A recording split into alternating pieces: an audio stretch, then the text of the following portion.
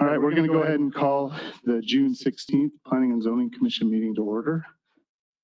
And I will open up my notes here and we'll get started.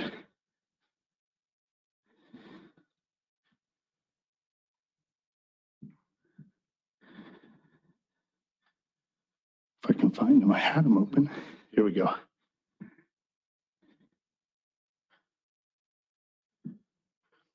All right, let's go ahead and do a roll call.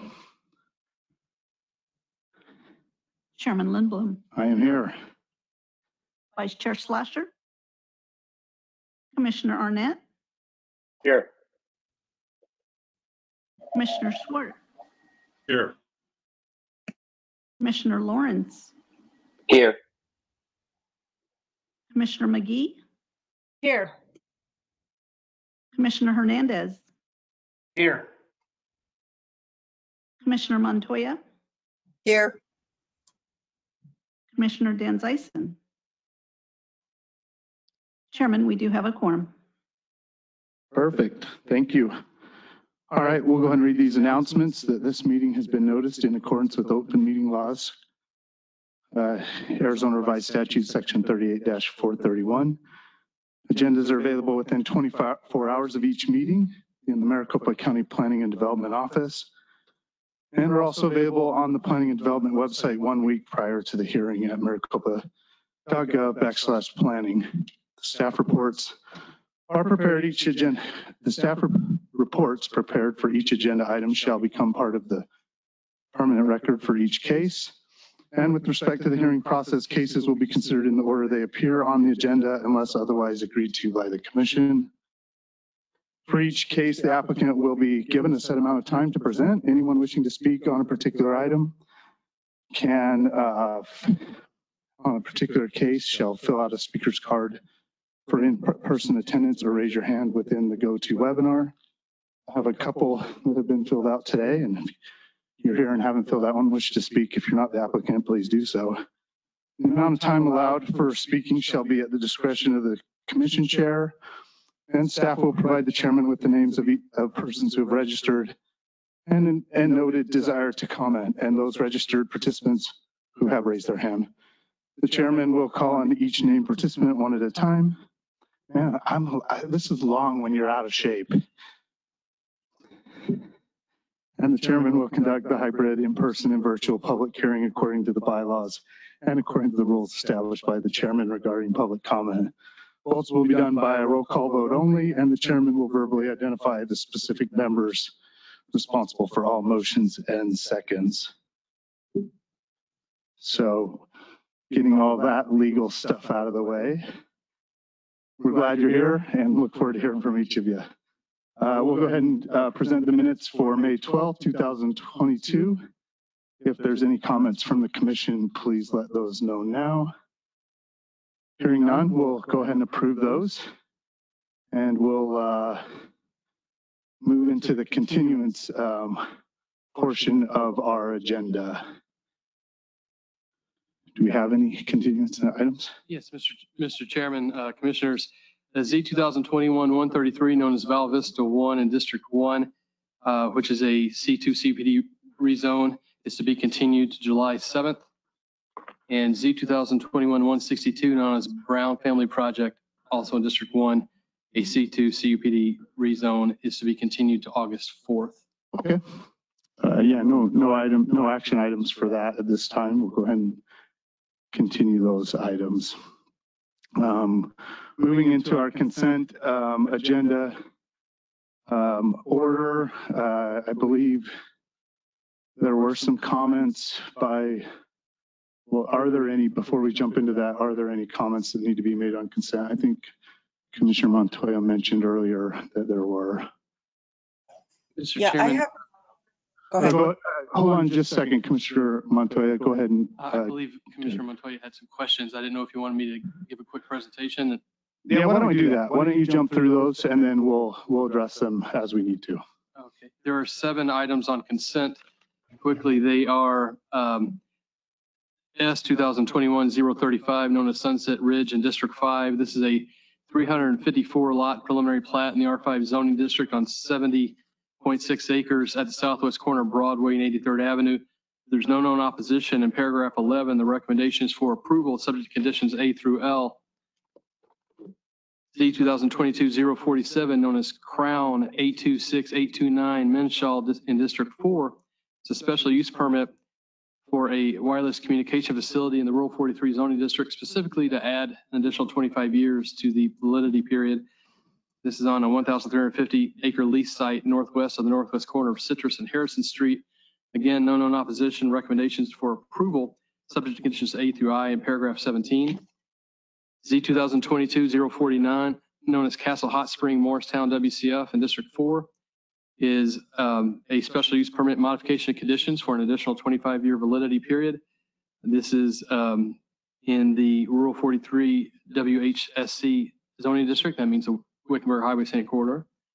It's a 1 acre site northwest of the northwest corner of Gates Road in US 60. No known opposition. In paragraph 11, the recommendations for approval subject conditions A through F. Z 2022-050, known as Crown Castle 879296 Snow in District 4, is also a modification of conditions of a special use permit for an additional 25-year validity period for a wireless communication facility in the Rural 190 zoning district on approximately 2,500 acre lease site south of the southeast corner of State Route 74 and 211th Avenue in Morristown. There's no known opposition. The recommendation is for approval, subject to conditions A through F in paragraph 11. Z 2022-059, known as Creamland Dairy East Digital Billboard in District 1, is a special use permit to convert a legal non-conforming static billboard to a digital face on a 1+ acre site west of the southwest corner of Loop 202 and McQueen Road. There's no known opposition. The recommendation in paragraph 10 is for approval, subject to conditions A through E.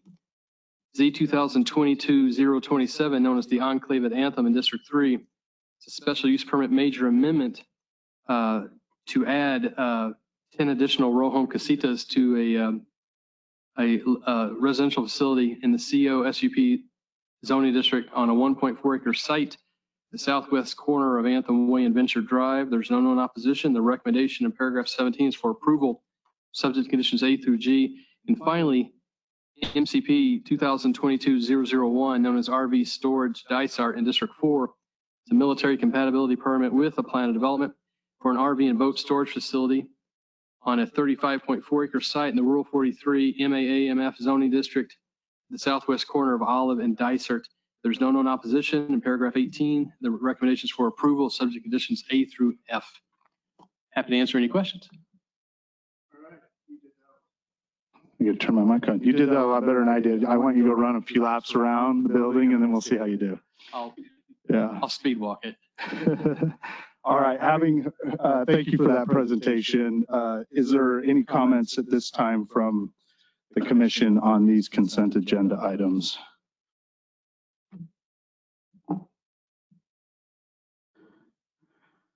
Commissioner Montoya, did you have any? Yeah, I have a couple of questions on case number S2021-035 Sunset Ridge. Wanted to know what is the time frame for phase 1 and phase 2?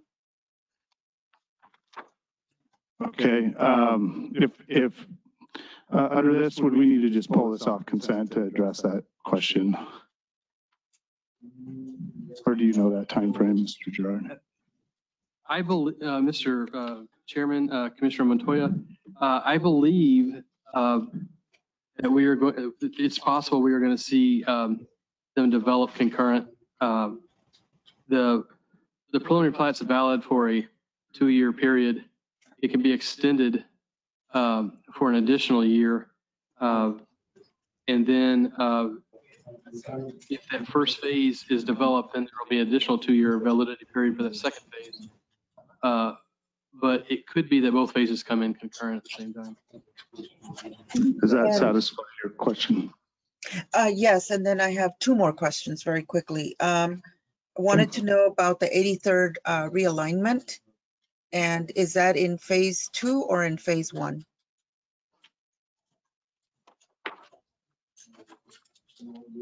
Sorry, I am having to look, but I believe that is phase 1. And last question is, there's mention of a traffic control signal. Will that include a left turn lane? Commissioner Montoya, if there's a signal, it certainly will be full turn movements. Okay, thank you. That's all. Thank you, Commissioner Montoya. Any other questions, or if not, I'll propose a motion. Entertain a motion, sorry, I'll propose one.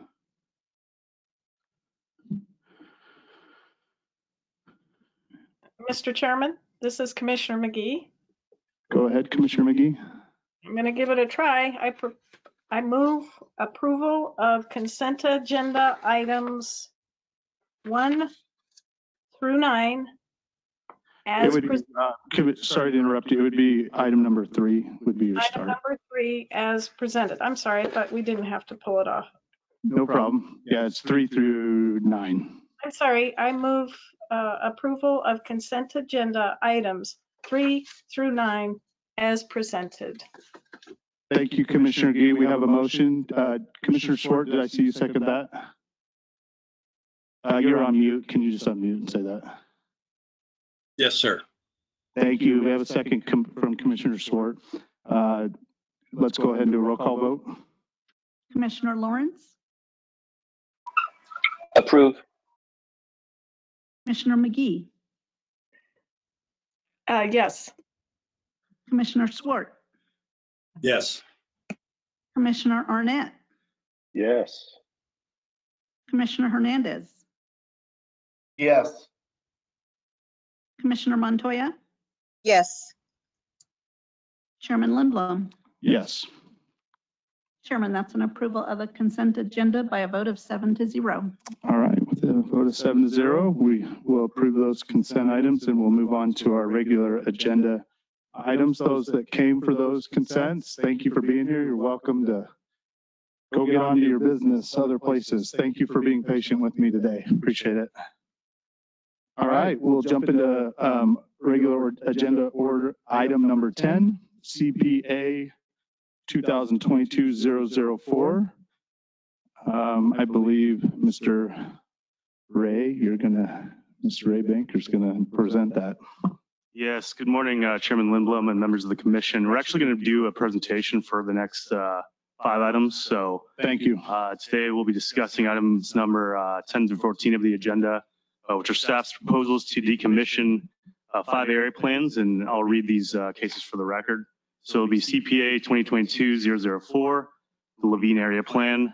We also have CPA 2022-005, the Estrella area plan, CPA 2022-006, the Mobile area plan, CPA 2022-007, the East Mesa area plan, and finally the CPA 2022-008 Queen Creek area plan. So those 5 we'll all do in this presentation today. I'll change the slide here. Great. So this is the map of the current area plan boundaries and locations within the county. There are 13 active area plans right now, so we're just going to discuss 5 of those today. We can refer this map, throughout this presentation if needed. And so an introduction to this, I actually did a presentation in front of you all last August in the Zipper committee meeting, where we presented all the current area plan analysis and research that we did. This research established several criteria with which staff evaluated the status of each area plan, which included how much of each area plan has been annexed into municipalities. We also looked at how much CPAs and DMPs were approved. So pretty much large scale requests for changes within a 10-year period. Also growth potential and unique factors within each area plan. And then finally, the easiest for us to identify was how old each of these plans are and their most recent updates. So those are kind of the 4 criteria we looked at when we were doing that study.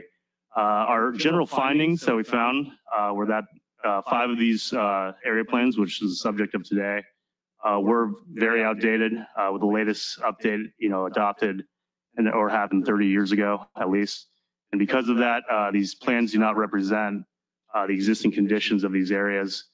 given that 58 to 89% of these plan areas have since been annexed into cities or towns, which we all know is happening. It continues to happen.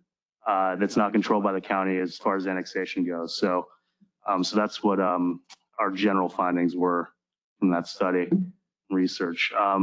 So this is the spreadsheet table that we came up with. We had that in our last presentation back in the Zipper meeting.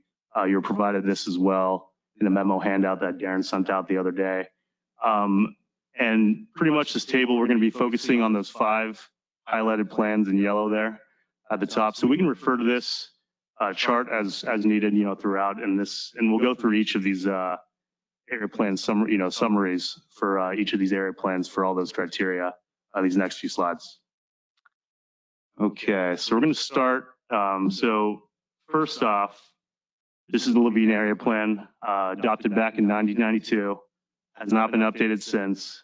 It encompasses about 27 square miles, but is already 70 to 71% annexed in the city of Phoenix, with only approximately 8 square miles left within county jurisdiction. What we see is mostly rural densities and open space, land use designation south of Dobbins Road, as well as small lot residential near 67th Avenue and Baseline. But the remaining unincorporated land is mostly north of Southern, near the river. So where we see mostly open space industrial zoning, as well as related land uses existing today. So that's a summary of what's there in the Levine area plan. Also, just northwest of the Levine area plan is the Estrella area plan. We have, the same adoption date as 1992, so 30 years ago, and also has not been updated since. This plan is approximately 25 square miles. Approximately 60% has since been annexed into multiple jurisdictions. That includes Phoenix to the east, Avondale to the west, and portions of Tolleson to the north. The major portion of this 10 square miles left in this plan is along the southern portion of the plan boundary, and that's also adjacent to the Salt River, just like in the Levine area plan. So these properties in that area are mostly open space, rural densities, including mostly vacant and undeveloped properties and agricultural uses otherwise. Okay, and moving on, we then see one of the most remote area plans in the county, the Mobile area plan. The southern portion of the county, which was adopted back in 1991, already has approximately 90%, 89 or 90% of the total land area annexed in the city of Goodyear. It appears that a large amount of land was annexed in 2007 for a master plan community, but that has never developed, so it's still within the city's limits. However, this area has been known as an established African American community for nearly 100 years. Only 4 square miles remain within the county, and this includes an approximate 1,000-acre landfill site, which is entitled to a special use permit. So not much other land otherwise in the county jurisdiction.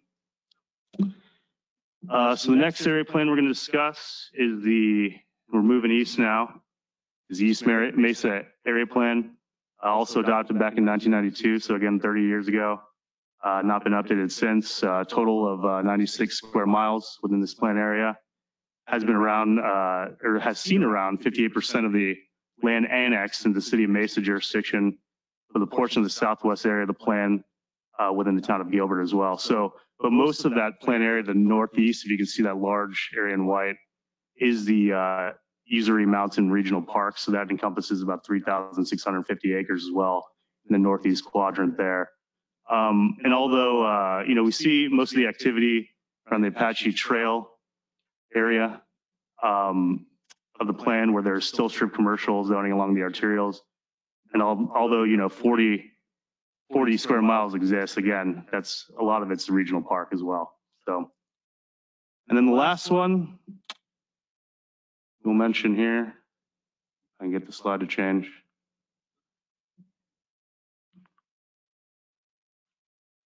Is the Queen Creek area plan, also adopted back in 92. This plan includes several annexing municipalities, including Queen Creek, Mesa, Gilbert, and Chandler. Only around 14 square miles of this 92 square mile area remains in the county jurisdiction.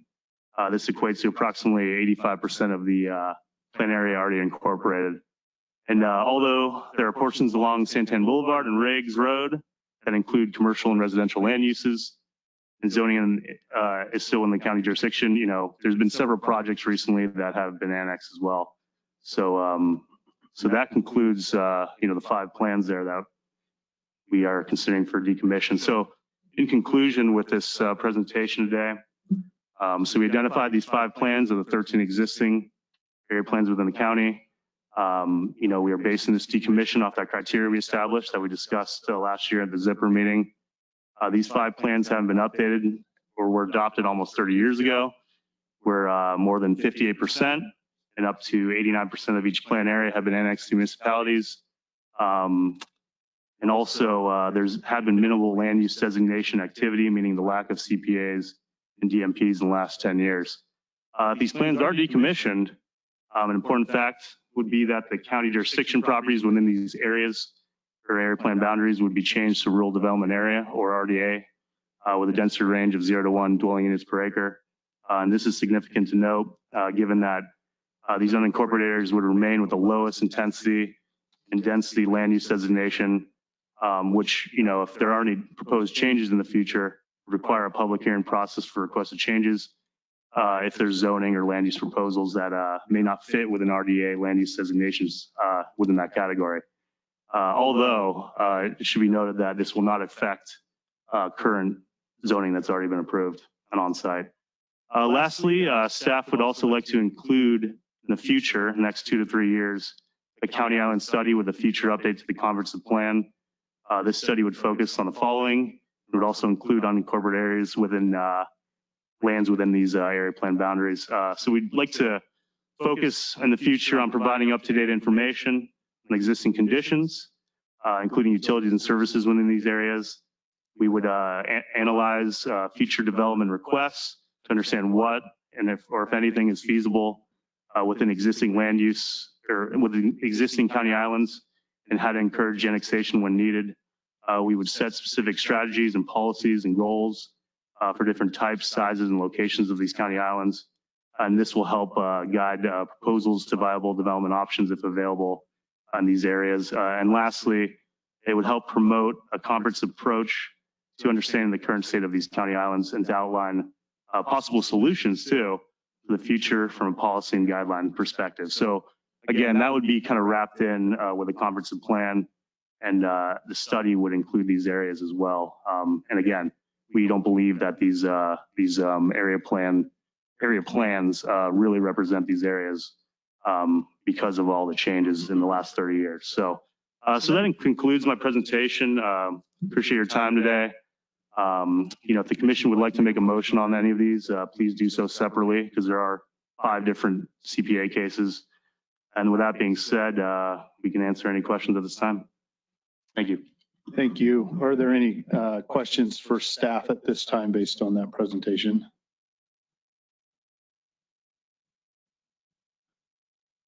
I have one. So we're essentially decommissioning these existing plans.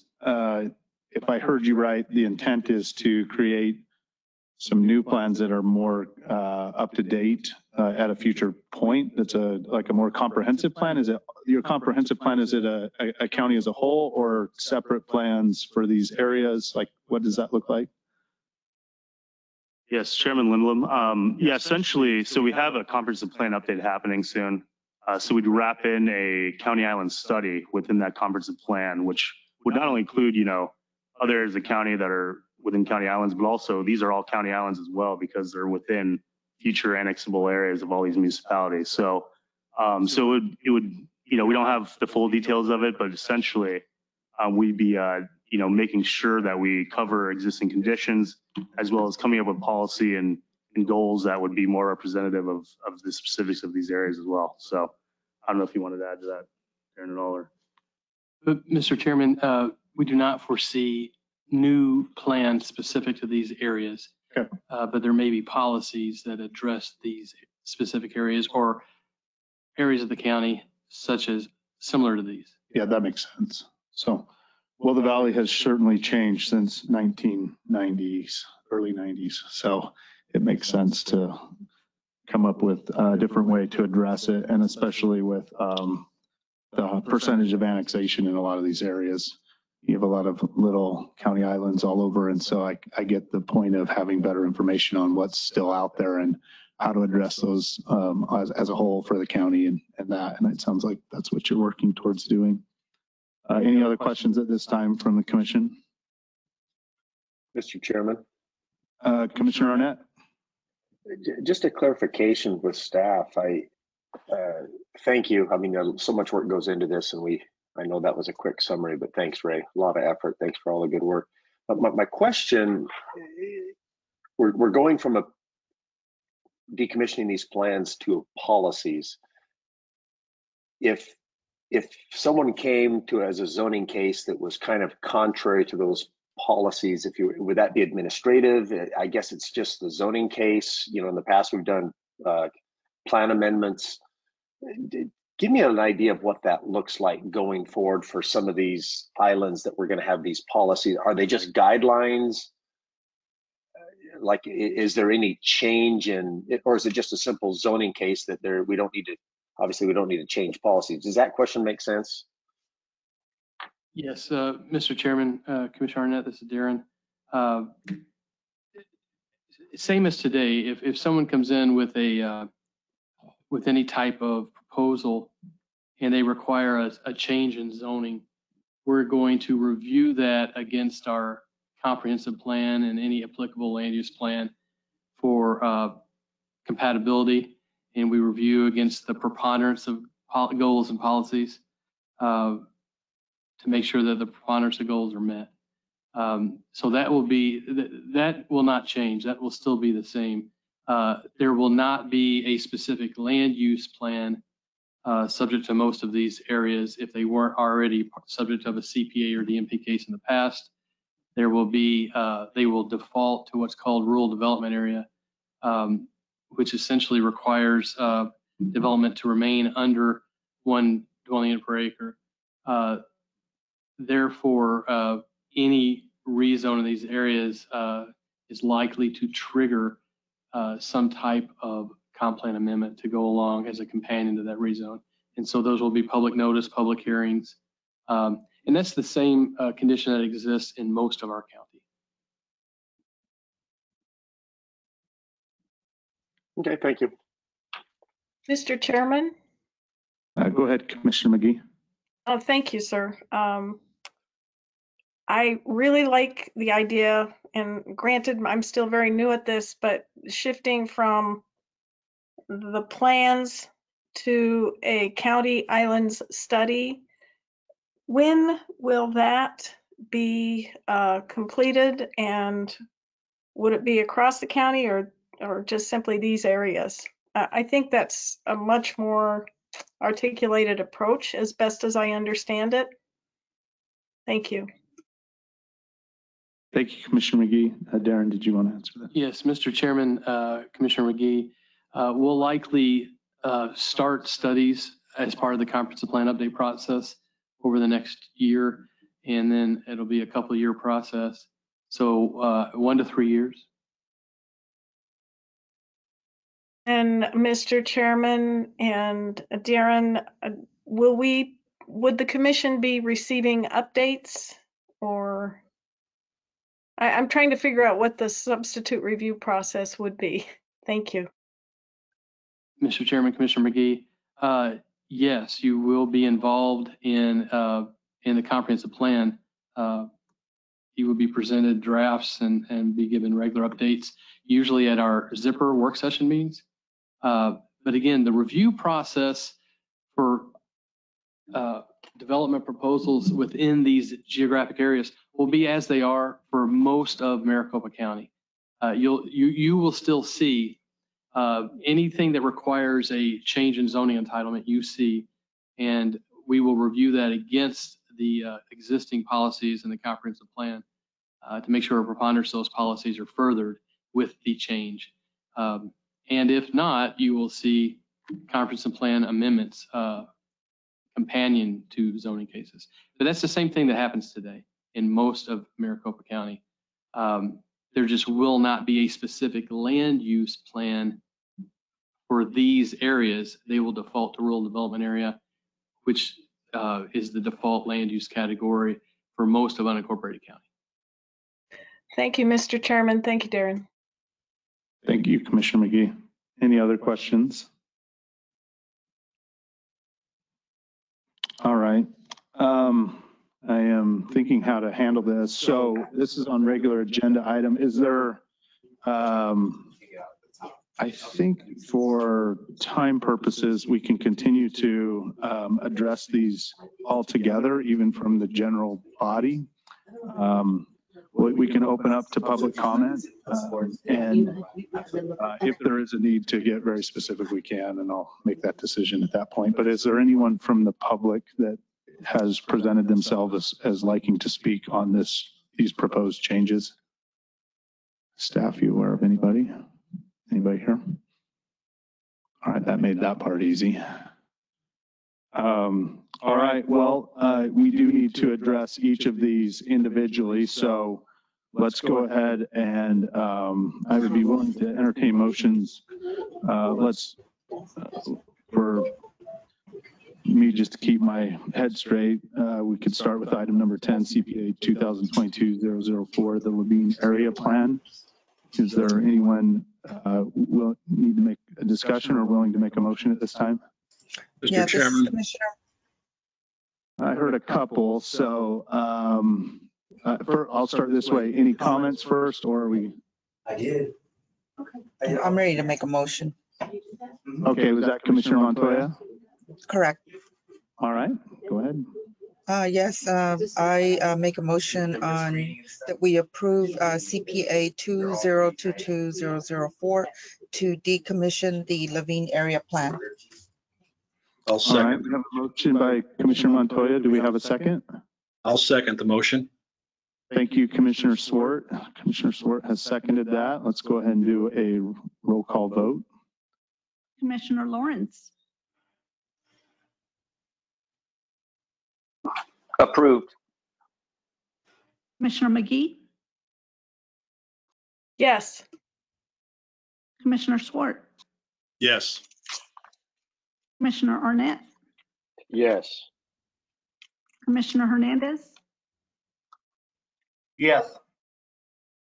Commissioner Montoya, Yes. Chairman Lindblom. Yes.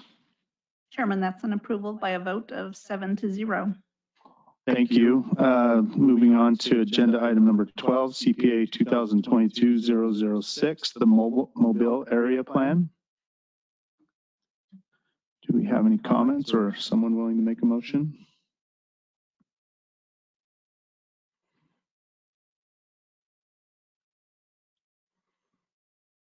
Chairman, this is Commissioner Hernandez.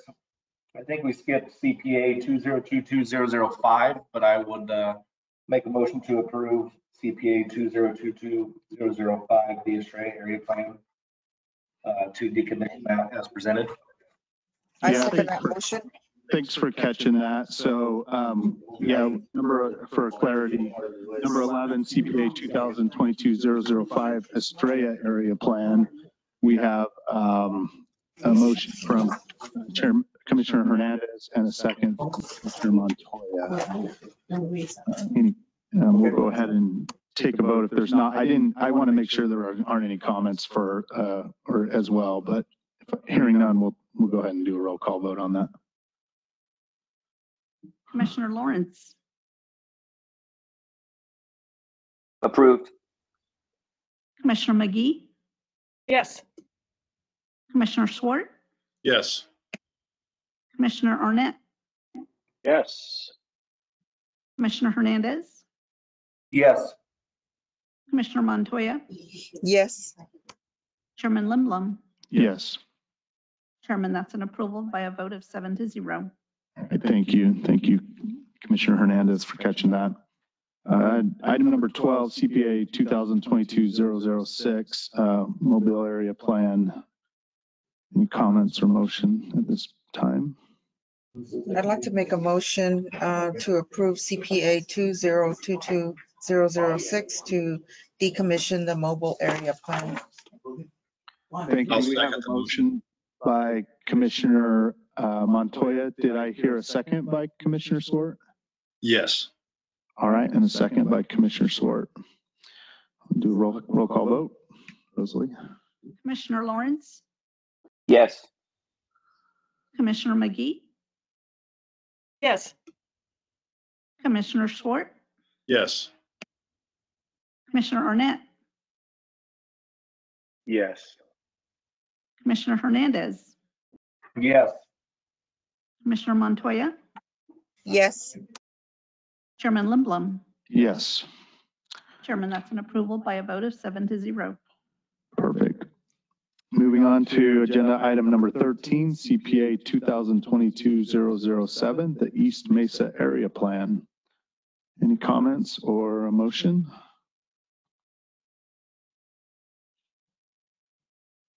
I'll make a motion to approve that. Agenda item number 13. All right, so we have a motion to approve CPA 2022-007, East Mesa Area Plan by Commissioner Arnett. Do we have a second?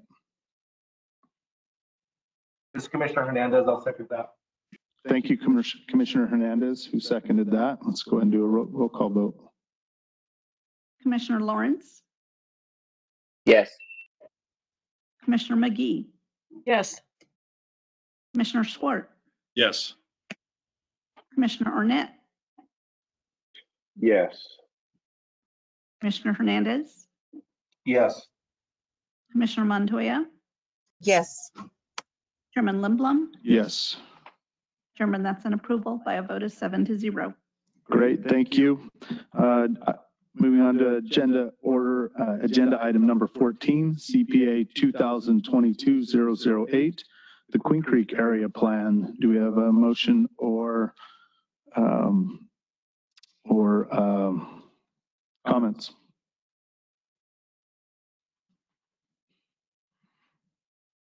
This is my district. I'm happy to make that motion. I'll make the motion to approve CPA 2022-008. I'll second that, Chairman. Thank you, Commissioner Swart. Do roll call vote. Commissioner Lawrence, Yes. Commissioner McGee, Yes. Commissioner Swart, Yes. Commissioner Arnett, Yes. Commissioner Hernandez, Yes. Commissioner Montoya,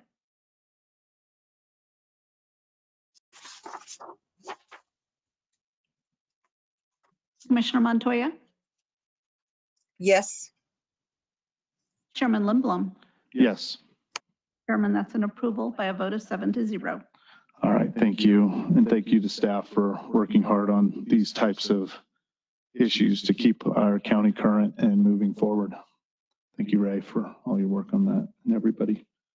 All right, we'll move on to agenda item number 15, Z 2021-150,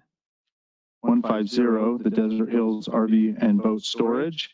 We'll have a presentation by staff at this time. Yes, Mr. Chairman, Commissioners, Z 2021-150, known as Desert Hills RV and Boat Storage Facility in District 3, is a special use permit for commercial storage of RVs, boats, and vehicles in the Rural 43 zoning district on a 4.7 acre site at the northeast corner of Carefree Highway and Central Avenue. The proposal includes 88 uncovered spaces surrounded by an 8-foot solid wall. Access will be off of Central, which will have an 8-foot high sign approximate to the driveway. There will be a 5-foot strip of natural desert landscaping along Carefree Highway, which is minimal requirement in keeping with the scenic corridor. There is one letter of opposition, general concern, but the New River Desert Hills Community Association has had concerns that have all been addressed in the proposed site plan, and the county's area plan designates the site for commercial uses. Therefore, the recommendation in paragraph 16 is for approval subject to conditions A through L. I'm happy to try and answer any questions you may have. Oops, thank you for that. Any Questions for staff at this time? Mr. Chairman, Go this is ahead. McGee. Commissioner The letter of opposition, it seems more generalized as opposed to directed at this facility, related to additional traffic development, et cetera, in the area. At least that's how I perceive it. How have those requests been handled? Are they going to, at some point, install traffic signal, pave? I mean, some of it's just outside the purview of development, so to speak, or our commission. So I'm trying to figure out where those requests wind up and how are they being treated. Mr. Chairman, Commissioner McGee, yes, staff took that as just a general opposition to development in the area. But in specific regard to this case, the applicants submit drainage reports and transportation impact reports. And in this instance, they're going to pave their access within the right of way. The improvements on Central Avenue and Carefree that exist today are sufficient to accommodate this facility.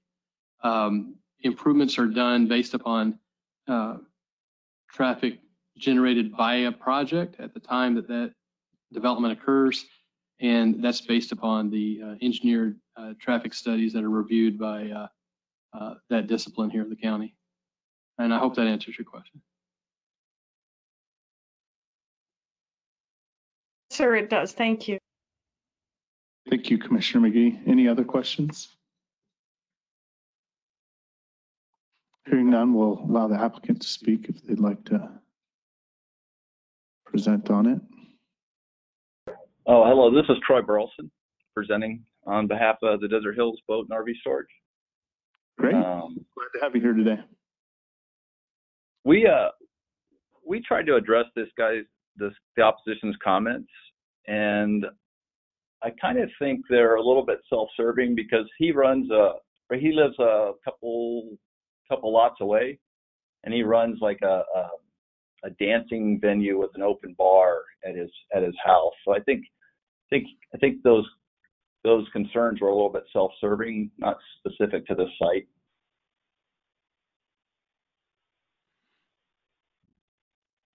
All right. Would you like to present anything else on your case? Thanks for noting your thoughts on that. Is there anything else you'd like to talk about on the project at this time? No, it's pretty cut and dry, pretty simple. I think you guys did a great presentation. Okay. Thank you for that. Is there anyone from the public that wishes to speak on this case here in person? I don't see any. Is there any online? Mr. Chairman? Commissioner Swart, go ahead. I have no idea who this gentleman is. Is he an attorney? Is a consultant? Is he the property owner? I don't know anything as it relates. Thank you, Commissioner Swart. The gentleman that just spoke, could you state your name and address and how you're related to the project? Yeah, I'm sorry. I usually ask that and I forgot. I apologize. I apologize. I thought that was already on there. I'm the property owner. My name is Troy Burleson. Okay. There's two owners. I'm one of two. Thank you for clarifying that. Any other questions at this time, Commissioner Swart? Chairman Lindblom, we're not aware of any others from the virtual side that want to speak. Okay, perfect. Well, then we'll go ahead and close are there any other questions by the commission for the applicant? Hearing none, we'll close public comment and we can speak about this amongst ourselves, or I'll entertain a motion.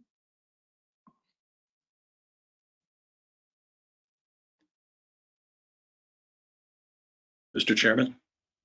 Commissioner Swart. I'll make a motion for item 15 for approval as the staff's previous stipulations. Okay, we have a motion for approval from Commissioner Swart for item Z 2021-150 Desert Hills RV and boat storage as presented by staff. I got your motion correct. Do we have a second? Mr. Chairman, I was going to make the motion, but I will second. Thank you. All right, thank you, Commissioner McGee. We have a strong second, we'll call it. So, all right, well, let's do a roll call vote. Commissioner Lawrence, Yes. Commissioner McGee, Yes. Commissioner Swart, Yes. Commissioner Arnett, Yes. Commissioner Hernandez, Yes. Commissioner Montoya, Yes. Chairman Lindblom. Yes, Chairman, that's an approval by a vote of 7-0. thank you, Rosalie. All right, let's move on to agenda item number 16, Z 2021-127. This Fawn residence, if I'm saying that right. And we'll go ahead and have a presentation by staff at this time. Yes, Mr. Chairman, Commissioners, Z 2021-127 Isfahan Residence is in District 3. It's a special use permit for a cottage industry, a granite countertop cutting business in the Rural 43 zoning district on a 1.6 acre site north of the northeast corner of Irvine and 15th Avenue in the Desert Hills area. The proposal includes the storage of granite and quartz slabs, cutting and polishing of same. Site screening would be a 6-foot CMU wall surrounding the yard. The Daisy Mountain New River Area Plan designates this area for rural densities of up to 1 dwelling per acre. There is significant opposition. As of today's handout, you have 35 pieces of opposition, 9 properties within 300 feet. Staff's not aware of any project support. Recommendations for denial. This is an industrial operation surrounded by single-family residences on 1 acre lots. In addition to the sound generated by the stone cutting, they're operating off a generator in a shop building that was permitted as residential garage for storage without utilities or electric. You can see in paragraph 12 regarding opposition concerns, and those are fairly numerous. I'm sorry, I said paragraph 12. I'll read those. Paragraph 12 on page 9 and 15 of your report. And again, this is the gist of the neighborhood concerns. Excessive noise, humming, and vibration associated with the generator and material handling activities. Frequent semi-truck traffic, including horn honking, reverse gear alarms, and backing into 15th Avenue from the subject property. Silica dust exposure to workers and neighbors. Excessive water use. Noise from scrap material being dropped into dumpster. Possible occupation of an RV on the property. The neighbors indicate the wall has been increased to a height of 8 feet with blacktop pavement without permits. The granite materials are unloaded by use of crane and forklifts. Public safety is a concern related to the trucks entering and exiting the facility. Traffic is blocked when semi-trucks are backing into the facility. 15th Avenue is not designated for this type of heavy industrial traffic.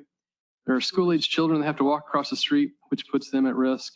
There's excessive smell related to the loud unloading of materials from the diesel trucks with engines running. The diesel generator runs 8 to 9 hours a day, emits fumes, and there are additional chemicals utilized. Foam sheets are used to protect the stones, which usually get blown by the wind and end up in adjacent yards and throughout the neighborhood. The neighbors have also stated the subject property is on a shared well, not City of Phoenix water, as indicated by the applicant. The New River Desert Hills Community Association issued a letter stating these similar concerns. Outstanding review agencies there are outstanding concerns from county review agencies. No county review agency has signed off on approval for this request. Engineering has indicated the applicant's not submitted the required grading and drainage plan. Environmental services references the discrepancy by the applicant stating water service to be provided by City of Phoenix and sewer by an unknown provider, whereas the site is on a shared well and the only wastewater available at the site would have to be on-site septic system. The Daisy Mountain Fire Department has not received any contact from Exquisite Stone for fire coverage and have indicated that an operation permit and fire life safety inspections would be required Essentially, as the staff analysis beginning in paragraph 18, but and runs for a couple of pages, but essentially this appears to be a very intense industrial use that does not fit within the low intensity rural neighborhood land use patterns. The owner continues to operate the business in violation of the county zoning ordinance. There's a verified zoning violation on the property. The hearing officer established a deadline of August 17th, 2022 to obtain a special use permit approval from the Board of Supervisors or to cease and desist the use. Beginning in paragraph 24, staff lists 32 reasons for denying this SUP request. I'll read those into the record. Reviewing county agencies, which include planning, engineering, environmental services, all have objections that are outstanding in this application. This appears to be a commercial industrial use framed as a home occupation in a low density rural residential area. The owner continues to operate the business in violation of the zoning ordinance without obtaining entitlement. The owner has made no attempt to work with the neighbors to cease desist operation of the business until determination is made on the SUP. The use is too intense, arguably, for a cottage industry. Again, it is more of rather than a home-based business, it appears to be a business that may have someone living at it. Due to the number of delivery trucks, operation of the business, manufacturing, waste disposal, cutting and sawing stone, using an on-site generator, the use is associated with an industrial zoning district comparable to industrial 2 zoning, not Rule 43 zoning. The zoning ordinance defines Rule 43 to conserve and protect farms and other open land uses, foster orderly growth in rural areas, prevent urban and agricultural land use conflicts, and encourage sustainable development. Staff does not believe this furthers that goal. Staff is not able to confirm the owner resides on site, which is a cottage industry prerequisite. It's unclear on the number of deliveries per week and times for deliveries, number of projects being worked on per day, et cetera. The hours of operation and days of operation are not identified. Waste disposal and water filtration system is not clearly addressed. There's no discussion on the chemicals and materials being used in the operations on site.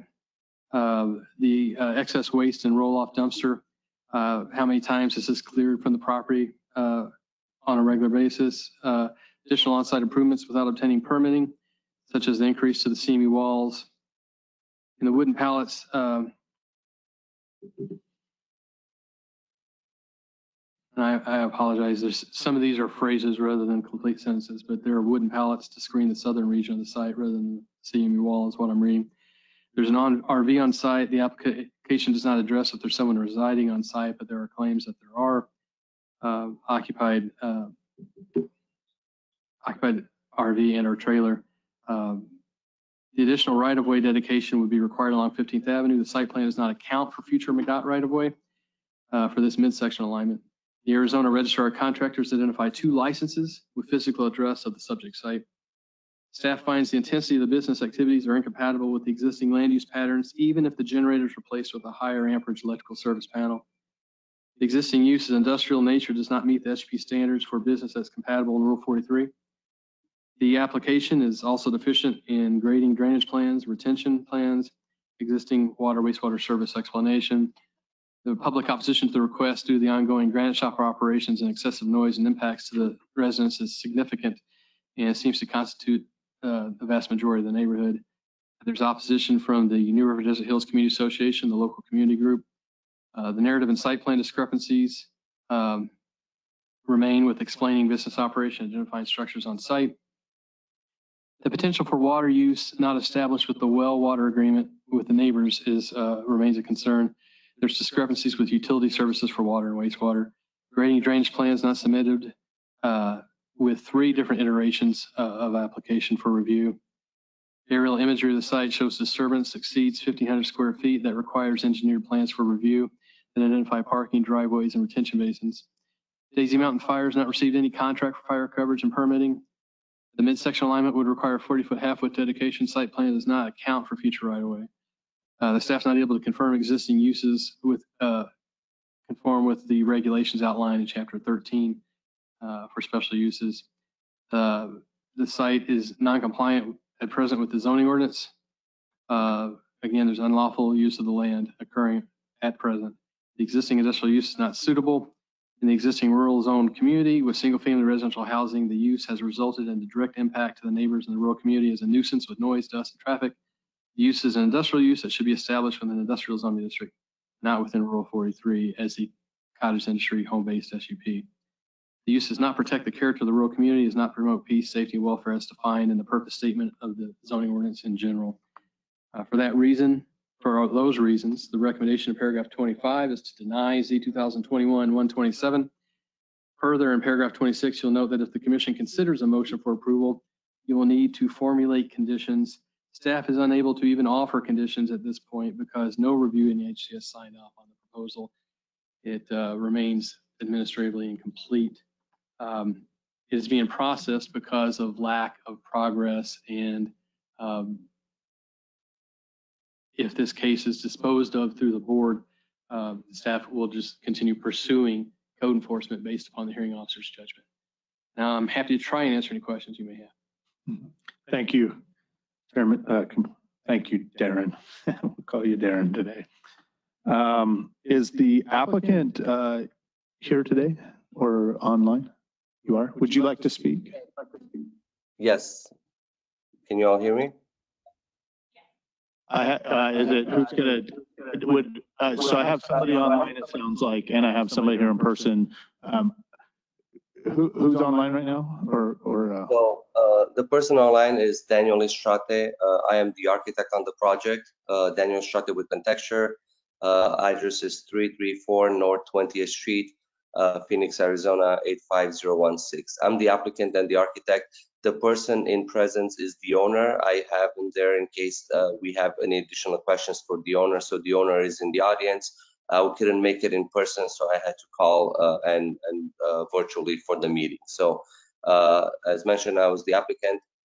And good morning, everybody. I'll give a quick presentation and address some of the items brought up by both the letters of opposition, describe a little bit about the process, and also the points brought up by the county official. I think there were, so when the owner bought the property, I would like to state that the existing shed that is being used was there on the property. It wasn't built by the owner, it was there. Somebody was operating that as a shop to fix cars, I believe, before. So when the owner moved in there, they looked in the county's rule and regulation, and there was no exceptions stating that you cannot use that a granite shop was not one of the permitted uses. So I just wanted to state that. The applicant, the owner who is in the audience, and I'll let him identify himself if need be, does live on the property, and so does his daughter. So the county making statements that they don't know who occupies the property, that's incorrect, because at every time we made a submittal, we made it very clear that the owner lives on the property, his daughter lives there, and her son-in-law. And this is a family-owned and family-run business. There's only 3 employees. Is the father, the son works for him, and the son-in-law works for him. So there aren't any employees that drive into work. It's the husband with the 2. So there's a total of 3 people that work in that building. Hardly a industrial operation by any standard when you have 3 people working on it.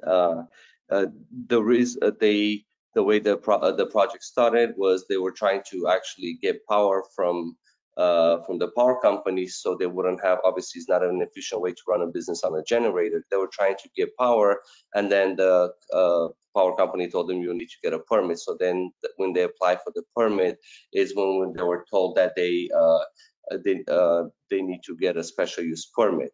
I also wanted to, since that was the number one complaints was running the generator. Their intent was never to run the generator full time. The intent was once we have a special use permit, we'll apply for an actual building permit, and that will allow them to get a power upgrade.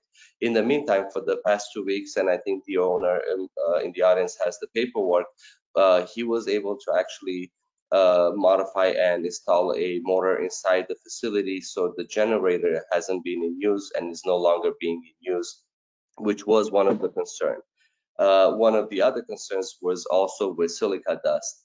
I want to let the board know and any of the which we've already let all the neighbors know before. If anybody wants to go and see or has ever been inside of a shop, the granite is cut with a water jet cut, so it's not a dry cut that emits dust. It's if anybody's familiar with water jet, it's just water pressure, and basically the dust gets it doesn't get pulverized, and it basically just turns into the it gets combined with the water, so it's not a fine dust as described. I would venture to say that all the host properties around it emit way more dust than any of the cutting. Just want to state that. And then as far as the deliveries, they get deliveries once a month or every 2 months, where they just unload them with forklift, not the cranes, with forklift into pallets, and then some of them just get shipped direct. Most of them actually, when they come in, they've already been pre-cut and they're being delivered to a job. They just need to be put on smaller trucks to take into whatever jobs they're being installed. So as mentioning, it's run by 3 people: the father with the son and the son-in-law. They're no longer using the generator. They've installed a motor to operate the machine. The machine uses water to cut the granite, which also mediates any dust. And then another thing to mention is there's 2 different procedures that I hope the board understands. When you first use when working on the application, they were giving us a list of required information and paperwork to submit. You first need to get a special use permit approved, and then once that gets approved, you then actually submit construction documents. Those construction documents are the ones that will include information on grading and drainage and all the rest of it. But also, as a side note, to include information on grading and drainage on a property that's existing, the building that they're operating in is existing. So no work was done on the property, although we will submit a grading and drainage plan, but no work has been done on it to garner a grading and drainage. If all the buildings are existing and everything, we can go look back as before the owner bought the property, that there were no changes done to it. As so whoever built that building, they built it with the permit, I think back in 2019, which was before the owner purchased the property. With that, I'll open it to any questions from any of the board members. Thank you for that presentation.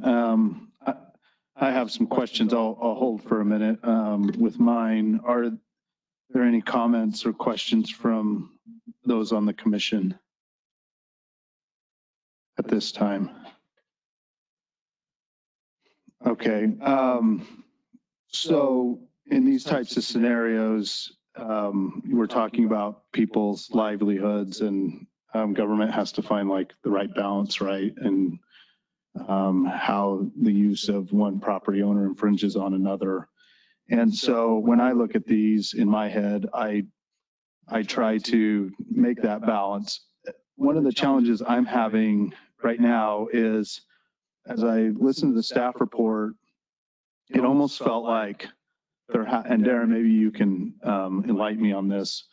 Has there not been a lot of interaction between applicant and the county? Because there was, and the reason I asked that question is we're unable to determine whether someone lives in the home, those types of things. Like there was a lot of that kind of, those kind of comments within the report. Yes, Mr. Chairman, there has been a lot of dialogue back and forth and iterations. Staff believes we have not received information that allows us to come up with alternative stipulations for approval. But regardless, this would appear to be a proposal that staff is almost certainly unlikely to recommend approval of and is recommending denial. Okay, thank you for that information. We will, that's fine for me at this point. Are there any other, we're we're going to open this for public comment, and I will reserve some time for the applicant to rebut, and the commission will have time to ask more questions as well if they want. But let's go ahead and unless I don't hear anything at this point, we'll go ahead and move on to the public comment, if that's okay with the commission. Answered my phone on accident. All right. So let's start with, do we start with those in the room, or are we going to go on? How many, let me just start with that.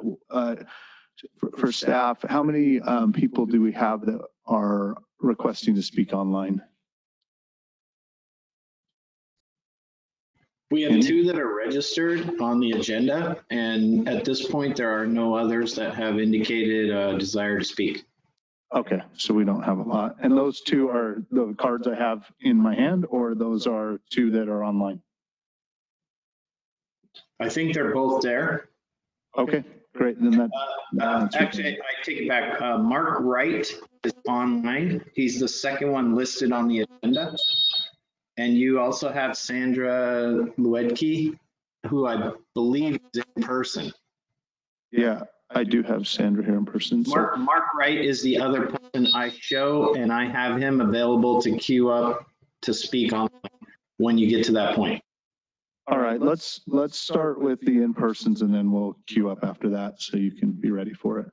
Let's start with Sandra Luedke, or yeah, if you want to come on up to the mic right here, and glad to have you here. We'll there's not a lot of people on this today. We try to keep these to around 3 minutes. I won't be super crazy won't cut you off right on the moment if you're cut me off. No, if you're doing a good job. So all right. My name is Sandra Luedke. I reside at 38816 North 15th Avenue. For over 14 years, my husband and I have called this place home. We have enjoyed the rural lifestyle that has been protected and preserved over the years, and even though many new homes have continued to be built up, it's still a neighborhood with a rural touch, and that's because of the ordinances and our neighbors that are in place. We know each other, we look out for each other. I own horses and mules, and you can see me out there almost every day riding. My home is directly across the street from the business entrance to Exquisite Stone, Leo Isfan's granite cutting business. I do not believe Leo lives there. I see him come and go every day. When you do a Google search, you get an address that comes up somewhere over in Tremont. At one time when we spoke with him out in the road, he said that James and his son, had bought the place. And I don't know what the case is now because I've never been invited over there, but that his one son was going to live there. One was going to live in the RV, the daughter, I think. I don't know that that's the arrangement now, but that was something that was communicated to us over a year ago. This has been going on for a year and a half. Anyway, he doesn't, I see him come and go pretty much every day. They've owned the place since December of 2020. And since then have made many changes, several of which violate ordinances, and many of the changes were never permitted. I find that his disregard for laws in my neighborhood does not promote the peace that we all move there for, and that is supposed to be, promoting the rural lifestyle in that area. I protest this SUP. One shouldn't be able to have exceptions made to the zoning ordinances, but rather they should have to cease and desist and move to a location where this type of industrial business is acceptable. It's created a lot of turmoil in the neighborhood.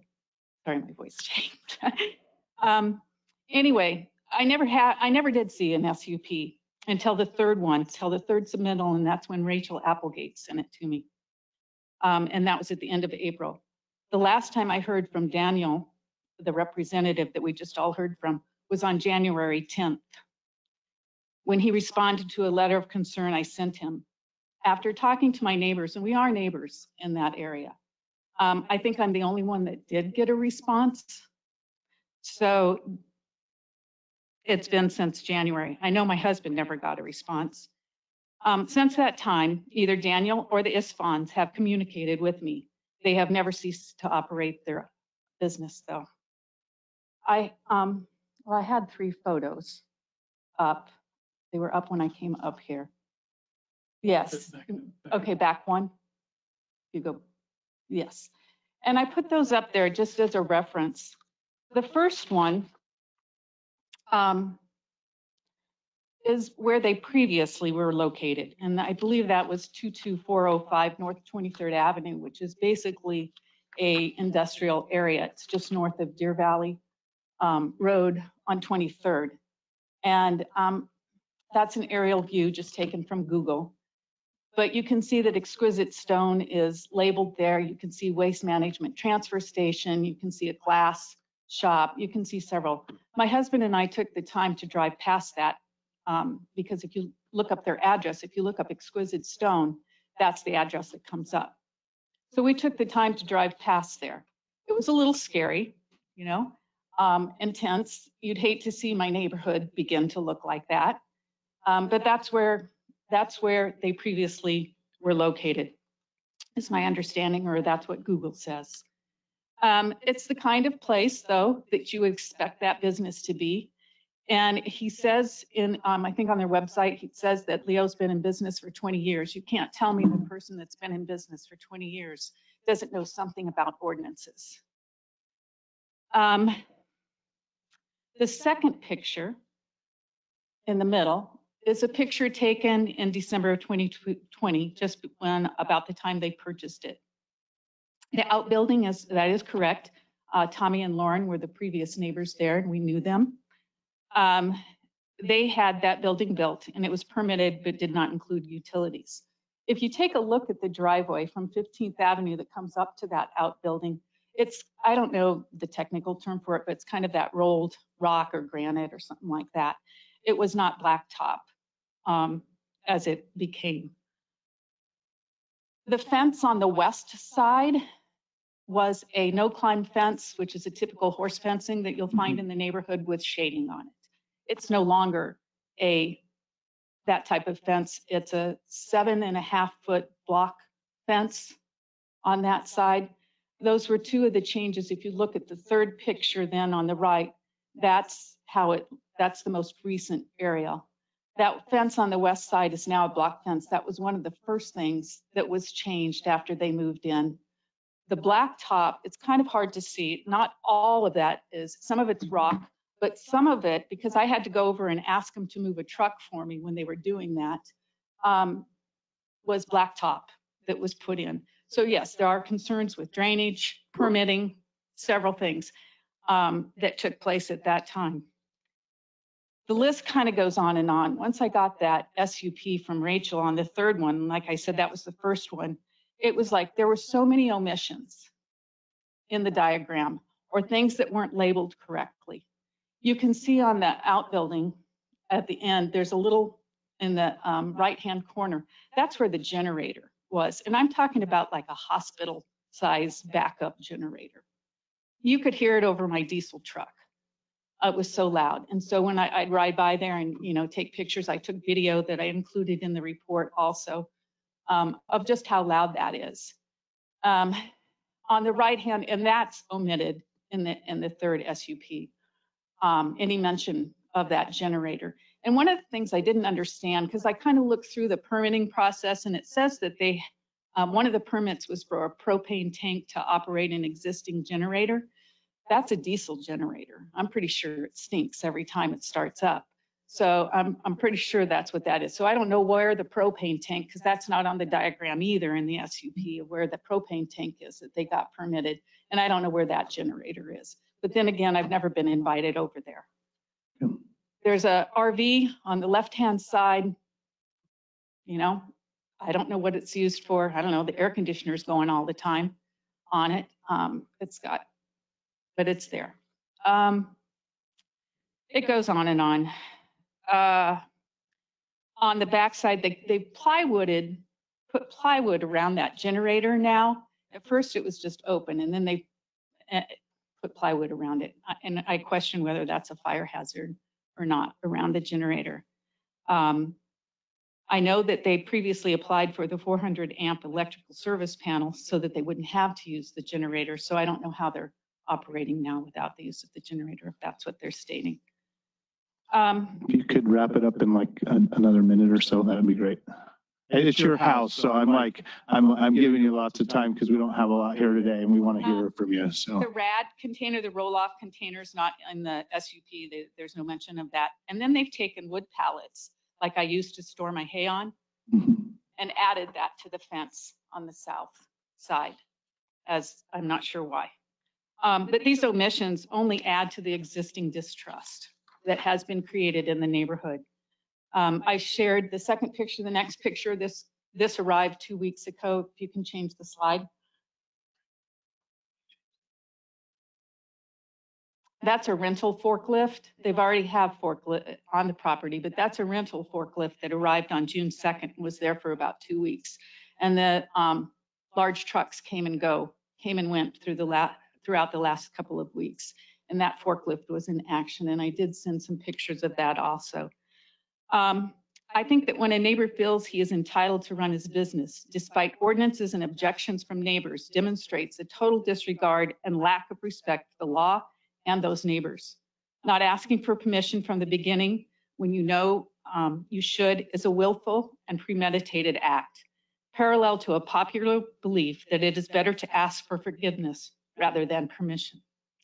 This belief leads to a feeling of entitlement, and those rules and ordinances do not apply to them.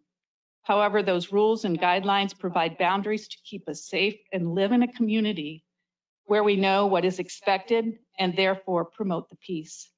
This peace has been disrupted. Thank you. Thank you. Any questions for, how do you say your last name? Ludke. Sandra Ludke. Any questions by commission? All right, thank you. Appreciate it. We'll hear from Charles Philippek. Come on down.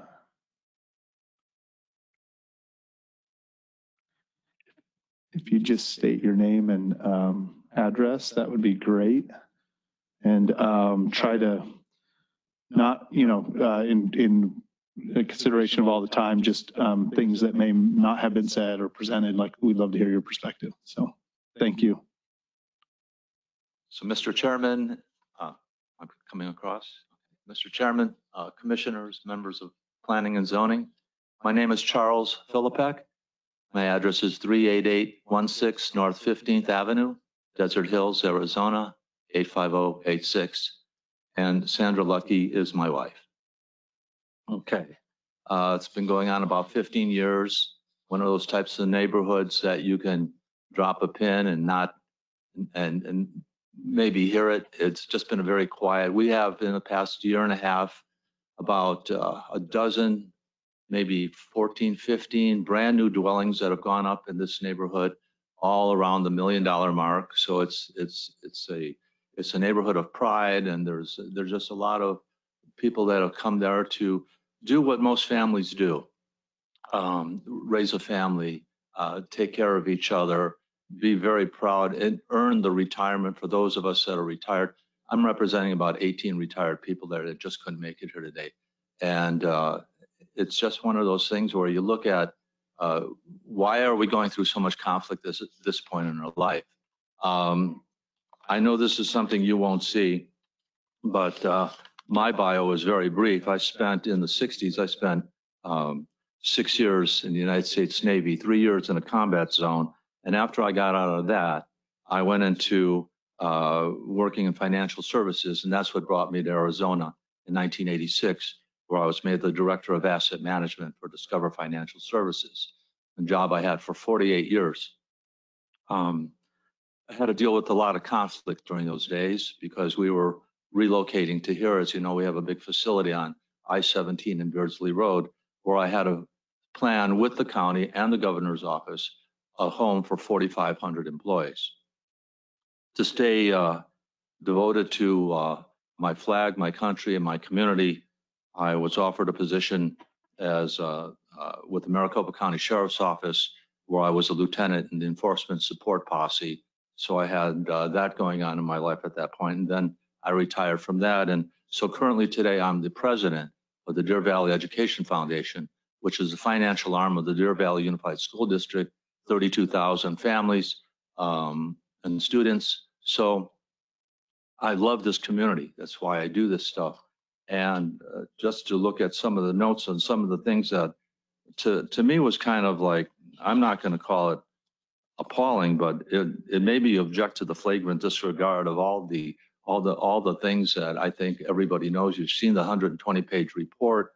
I think the biggest concern I had was the operation was in full swing. It's the noise that attracts you to the situation. And it doesn't matter if the business shuts down at 4 p.m. Everybody's home during the day. So at 4 p.m., which was one of the responses that we received. Also, I was fascinated by the fact that the kids are being dropped off on the intersection of 15th Avenue and Irvine. And the trucks that come in, they have to pass them. There is no schedule for delivery trucks. There is schedule for school buses. And as part of the Deer Valley Education Foundation, I know exactly when those buses show up. And over the last 15 years, we've seen many kids get on that bus and get off that bus. And we see them walking down the street and walking down the street back to their home. The reason being, no sidewalks. I want you to visualize this. There's no sidewalks. So trucks come out, and when trucks are going in, and my wife loves this, to let you know that I'm here with the delivery, they pull the air horn. Now, if you're on a mule, you're going to get a nice ride as soon as they hear that going off. And I know that might sound silly, but that's part of the nature of the concern on normal life. So the last comment was there was a concern about the weight of the trucks that were coming in, and there's like a 300-foot circle. These trucks are way surpassing that 300-foot because they don't come down from the sky. They have to come up Carefree Highway, up 7th Avenue to Irvine. Here comes the trucks, and most of them are coming north. So my guess is that a majority of these trucks and deliveries are coming up 7th Avenue, then west, and then back up on 15th Avenue. So it's the noise, it's the conflict. I've dealt with a lot of conflict. I'm 74 years old. I'm tired of dealing with conflict, but I'm ready to trade conflict in for peace, clarity, and insight. And that's the only reason why I'm here. So thank you for your time. Thank you, Mr. Philpeck. Appreciate it. We have one person online, I believe. Good morning. This is Mark Wright. Good morning. If you'll just state your name and address, try to hold your comments to 3 minutes if you can. Yes, sir. Good morning, and thanks in advance for listening to our concerns. My name is Mark Wright. I live at 38710 North 15th Avenue. I am one of the properties that is within 300 feet of the business in question. I purchased my house in October of 2019, kind of my dream home where I planned on retiring. And in respect to everybody's time, I'm not going to repeat all the comments that have been noted already today. However, I want to echo Sandy's comments as well as all the objections, comments noted. As a result of this business, it has significantly diminished me and my neighbors' quality of life. I would hope that everybody takes that into consideration as they make this very difficult decision. I can let you know I have spoken to the owner before to voice my concerns with the generator. That was approximately 6 to 9 months ago. I think it's worthy to note that when I spoke to the owner, he did tell me that he lived north of 27th Avenue and Carefree Highway, which would be Tremonto. In addition, I think it's worthwhile to note that the industrial-sized generator can be heard while I'm working in my office, in my house, as well as in my bedroom. It's extremely disappointing that the owner chose not to do anything about the noise of the generator until the week before this meeting.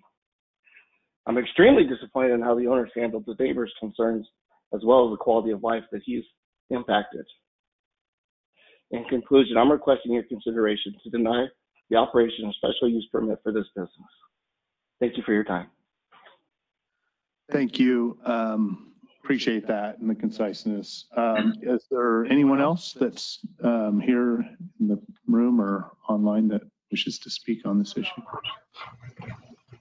Yeah, if you'd like to come up and we'll have you fill out a card and you can speak first and then fill out the card. We can do that, right? That's allowed? All right. Okay. If you'll just state your name and address kind of where My you're name's at. David Ellis. I own the property at 1440 West Irvine Road, which is south of the property in question. I have not filed a letter or a complaint yet, but I am stating that I am opposed to this project.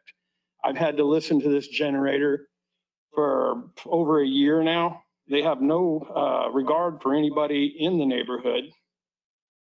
Maybe you would like to hear this.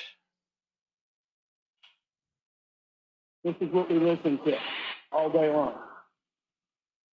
That's basically all I have to say. I'm opposed to this project. All right, thank you.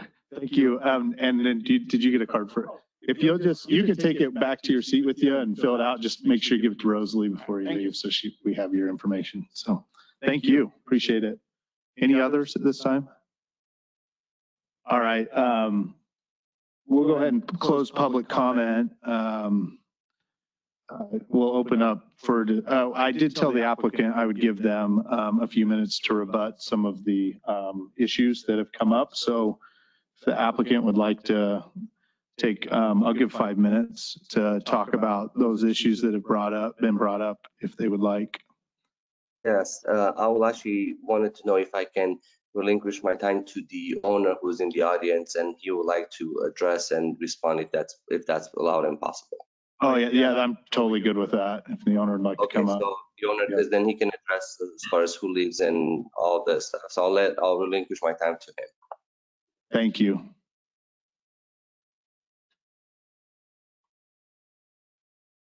Hi, my name is Leon Rispan, and I'm the owner of Exquisite Stone. Almost 2 years ago, we purchased the property, which had a shop on it, and then we did our research in regards to what can be operated on behalf of a business, a family business. So based on that, and then we never had anything specified that we are not allowed to have like a granny shop. What I wanted to do is I want to just explain to you how our business is. Our business, it's actually in two categories. Number one is we get, like you see now, a lot of the stuff is made in China and then they deliver it through pallets. And then we bring it to our shop, we take it out of the pallets, we put them on our trailers and then we deliver like Daniel mentioned. The second part, which is a very small part of it, is the fabrication. We only have my son who cuts, and then we have another gentleman that works there and he fabricates. Fabrication means he polish and he does all that. Before we did any of this work, we made sure before we opened the shop, we made sure that there is no problem with the water, dust, and noise. The problem with the noise was delayed due to the fact that we apply at least several times for us to get approval for getting more power to the property. The problem we had is due to the fact that Maricopa County, they came several times out.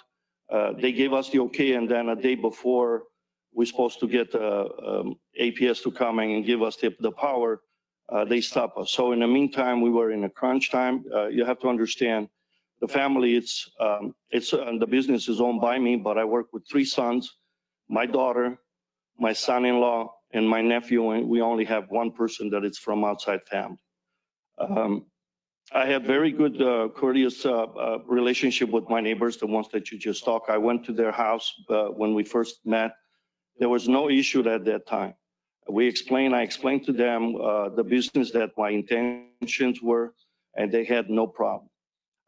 I took all the precautionary things. It's like to build a fence. I mean, it's not uncommon right now. You drive on 15th Avenue, you drive down on Irvine, you will see fences up and down. It's something common. It's not something uncommon. So I put a fence so it doesn't disturb anybody. Also, I submit myself to the requirements of the Maricopa, which they told me to put another wood fence in front, which I did. All these times that we received complaints, they always came out and they couldn't find anything wrong. They couldn't find anything wrong with the noise. They came at least 2 times or 3 times, if I'm not mistaken.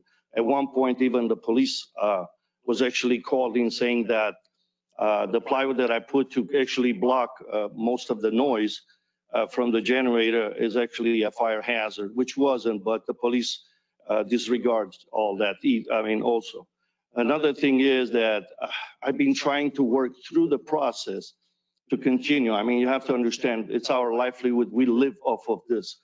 We don't do anything to make anybody angry. We didn't do anything to, tick somebody off. We did everything that we could. This is how we live. This is our livelihood. And I've been licensed for such a long time. I didn't break any law because I thought, hey, if this one doesn't specify that you cannot have a granite shop here, I mean, I wouldn't have been a blind man to buy the property in the first place. Now I bought it and I upgraded, and I can say that I upgraded up to almost $200,000 I invested in this property. I invested, yes, I put blacktop on it, so there is lesser dust, by driving over. I even put my quarter miners throughout, so there is, when the trucks are driving, there's no dust, raised up. In the morning, so I'm just trying to go back, in the morning, we load up the trailers. It takes about an hour and a half. They load it up from 7 to 8, 8:30 the latest. And sometimes we do it in the afternoon, like 3 o'clock to 4, 4:30. And then the first thing they do in the morning, start their truck, they take off. I do the same thing. So I know that the concern is, my concern is also that I didn't want it to actually upset any of any of my neighbors. I did everything that I could. I even changed right now, as I said, I have just about 2 weeks ago, I was able to get a motor that transforms from 1-phase to 3-phase. So that's doable. So there's no more generator whatsoever. So we won't start it. We actually already put it for sale. The only thing is that if anybody wants to come in less than 40 feet from the shop, I mean, we work with the doors closed 95% or 98% of the time. Only when we move the forklift, the door is open. But in reality, we always work with the closed doors. Our walls are very secure in a sense. It has insulation. The doors has insulation. So if you come in 40 feet from the shop, you won't hear a thing. That's been proved by Maricopa at least 2 or 3 times when they showed up. And the thing is, I don't want to upset anybody. The only thing is I want just to operate my business because the livelihood of my family, my children, which I wanted to leave, all the things that I work for, yes, I wanted to leave it to them. In regards, I heard that people were saying, well, I was in a different area. It's true. At that point, I was running way bigger operation than right now. So what I tried to do is I tried to cut size because of the economy and the COVID and all that.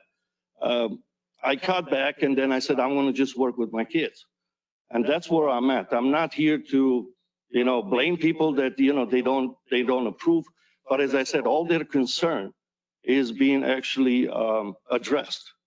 So when you talk about water, we don't discharge any water into any sewer or anywhere. What we do is we recycle, take the bags, throw it in the trash. We have a big dumpster that they come and then once a month, or depends on how soon we need it. Another thing is the pallets that we take the stuff out, they do not sit there permanent. We cut it into pieces, we put it in the trash, and it's not something that is being like this, forever, and then we pile up garbage and garbage and garbage. We are actually maintaining our property very clean.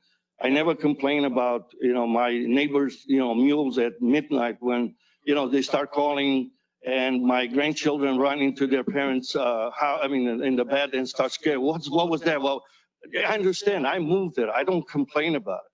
I don't complain about the fleas that are all over. I mean, you can't even stay outside because you get fleas in your mouth because animals, I understand that. I was part of me moving there.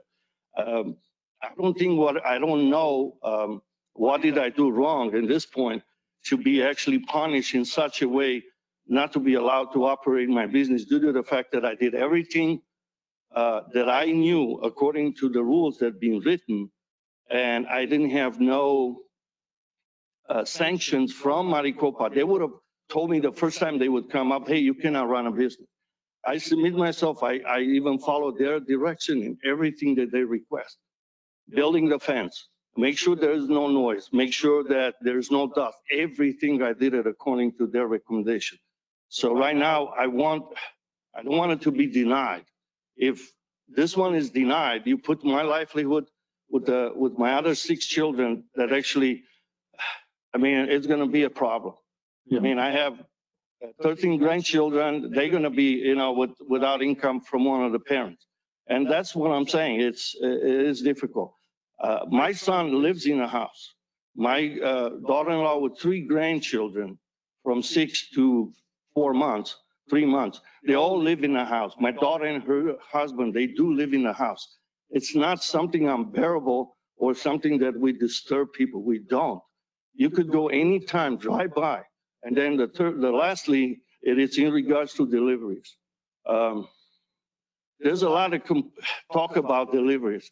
We get a big delivery with the pallets once every 2 to 3 months. Okay, that's not every day. It's not every week.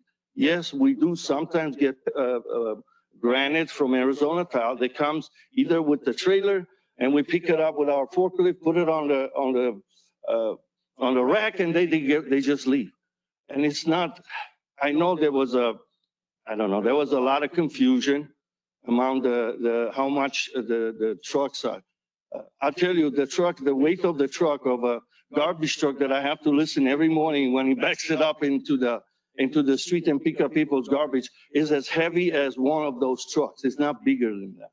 So that's all my concern. I mean, with all due respect, please do not deny this or reconsider allowing me to operate, because that's our livelihood. We're not doing this to upset anybody. We are doing this just because this is our livelihood. And I appreciate your. Thank you for being here and presenting that.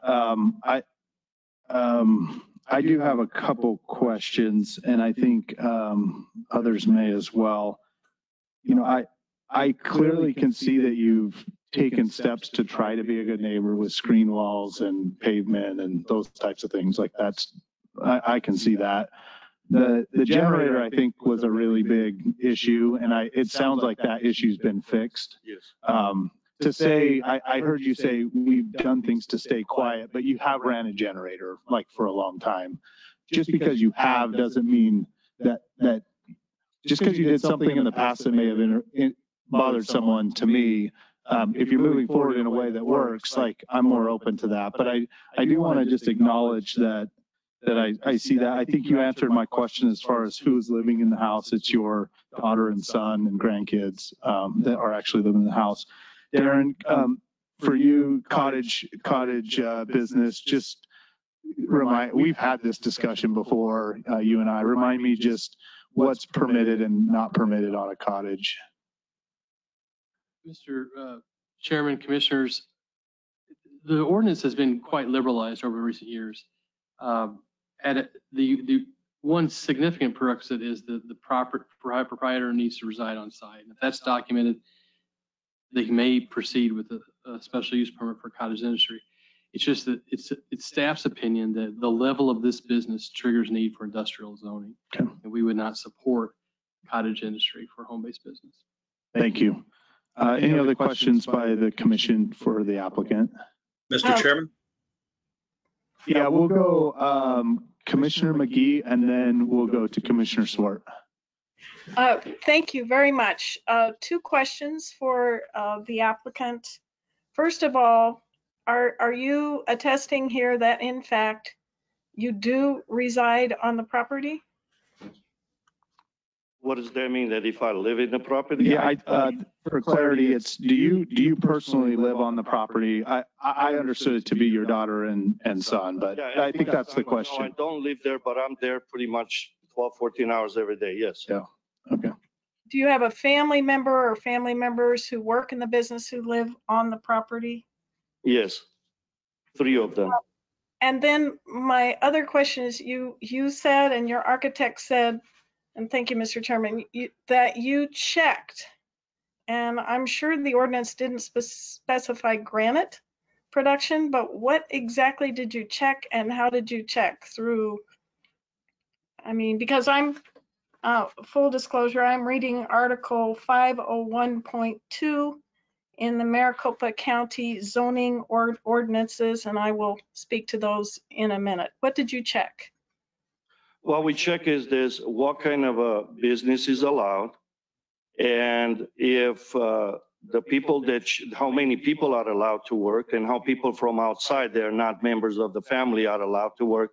And we also came in contact twice with Maricopa County, the person that, I forgot her name, and also the gentleman that retired not long ago. I spoke personally with him.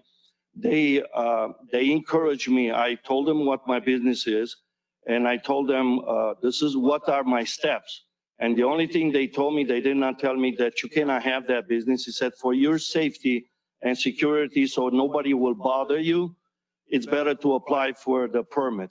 I said, do I have to stop? They said, no. As far as we are concerned, you're not breaking any rules or any laws in a sense. So you are just do the recommendation, which I did, fence the front and try to block the noise from the generator by putting doors up there. That's all I did at that point. And then we were just waiting at all this time due to the COVID situation. We were just waiting. Right. So that was, you had conversations with county officials. Nothing was written down. It was just a conversation, and yeah, it was a conversation over the phone, ma'am. Yes. Okay. Actually, I was driving towards Payson when I was with my daughter and my son-in-law in the car. When we were driving, I pulled over the side of the road and we discussed the situation. Yes. And they encouraged me at that time to go ahead and apply for the permit, even though it's expensive. I said I will do it just, so it's everybody is on the same page. So I don't want to break any rules or, I'm not here to, jump the horse or do anything else. I was just trying to follow the procedures that they recommend.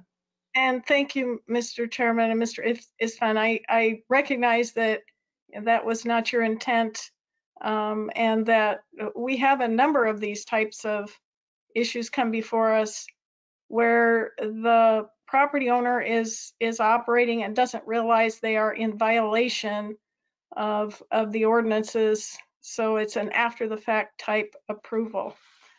And I wanted to circle back, Mr. Chairman, with county officials. Is there any record of this conversation or conversations on their end, and could they speak to that? Mr. Chairman, Commissioner McGee, there is an open violation of V 2021-00525 due to complaints as early as March and July of 2021. And after those notices of violation, the applicant came in for a pre-application meeting in August of 2021, was told to obtain a special use permit or cease and desist. They did not file that special use permit application until, they filed that special use application in October. However, due to lack of progress, the violation case was carried to a hearing 6 months later in April of 2022, because we expect a special use permit to process within a 6-month time frame, particularly if there is a fire lighted to spur timely compliance due to a violation. So there is a judgment. The applicant, the property owner, should have received, has received this judgment. They were found responsible for the violation. They're ordered a non-compliance fine of $100 and $100 per day.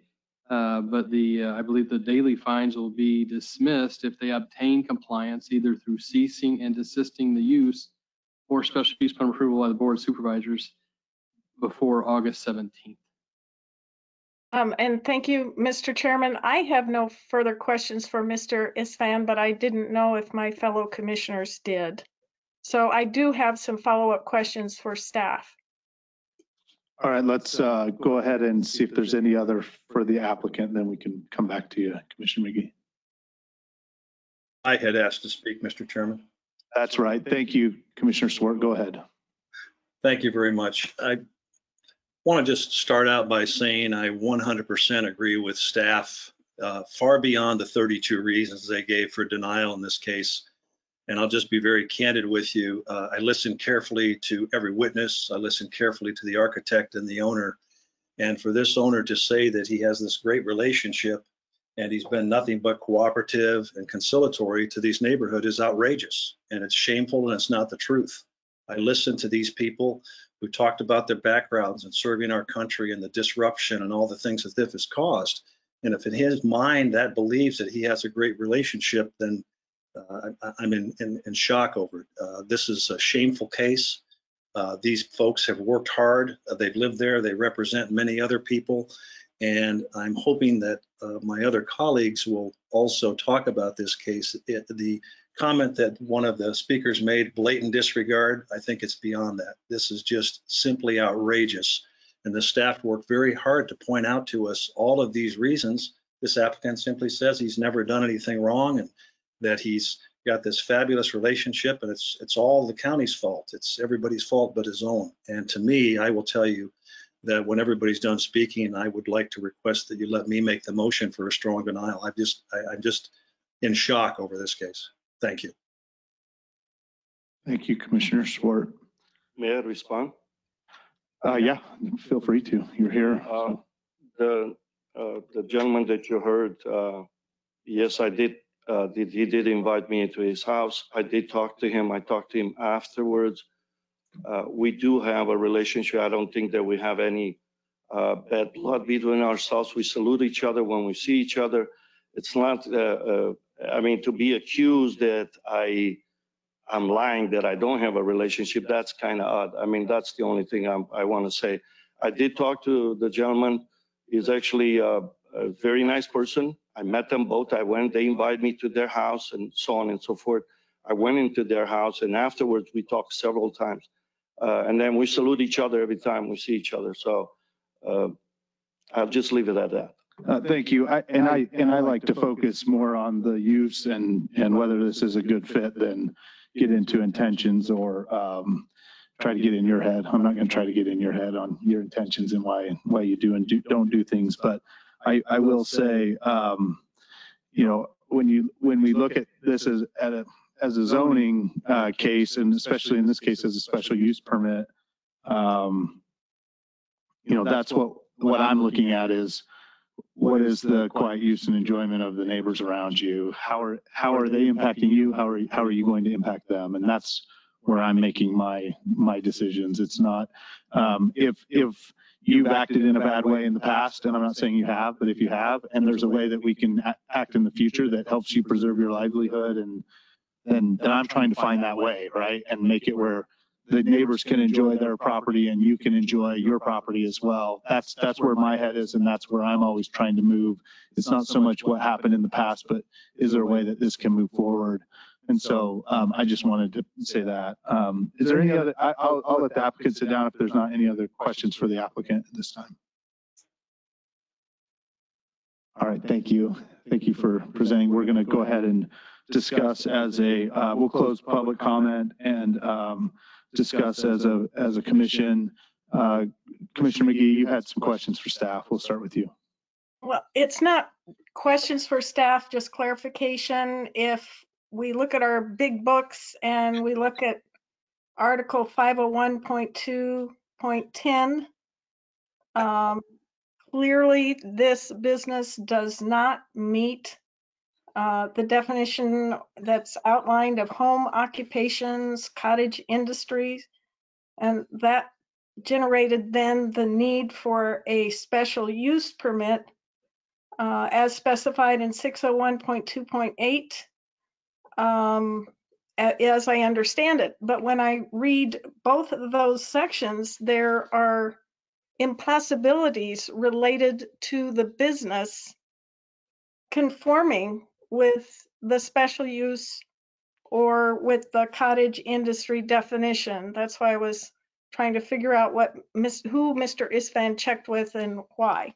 I know that this commission respects the right of each homeowner and each property owner to use their property the way that they intend. And I have kind of learned the hard way to do that as well.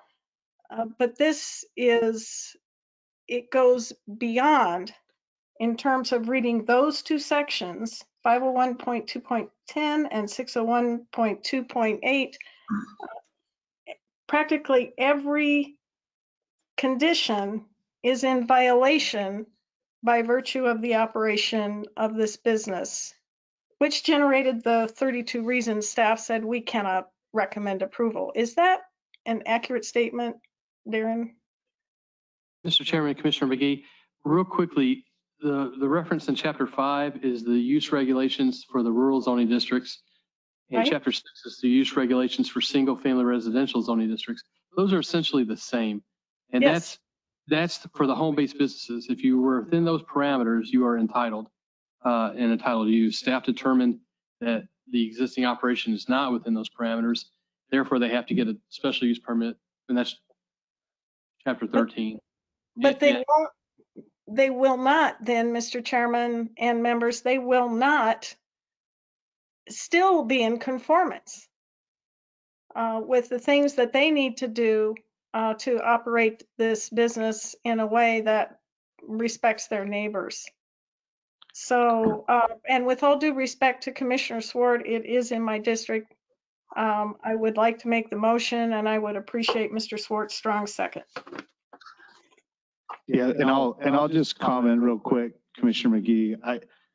On the SUP side, it's our determination to decide conditions and things that work that would make it where this could be a business that conforms with the neighborhoods around it. Unfortunately for me, I do not believe the applicant has been able to establish, the burden's on them to show a way in which they can run their business and not impact the neighbors. And unfortunately for me, because I know this does impact this family that I'm sitting here and looking at, they have not done a good enough job in providing parameters in which this could be a compatible SUP within the neighborhood. And that's just my personal opinion. I'd like to make any a other comment. comments? Yeah, Commissioner Arnett, I see you raising your finger there. Yeah, so this actually wasn't as easy for me as it has been for the other commissioners, because at the end of the day, the reason they're here is for an SUP. They can have a business, they can do things, but the reason we go through this process is that when it's outside of that, of what can happen, then they get that SUP and they would be a legal conforming business. I'm sympathetic to the landowner. This is his livelihood, and someone lives there. I understand that.